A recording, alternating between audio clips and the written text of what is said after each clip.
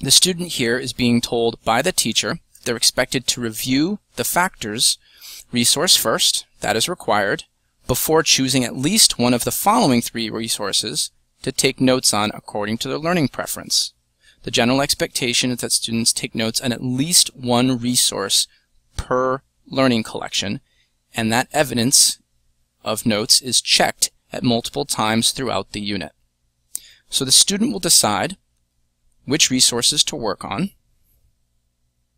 Perhaps is the reading, it could be the video, it could be an interactive.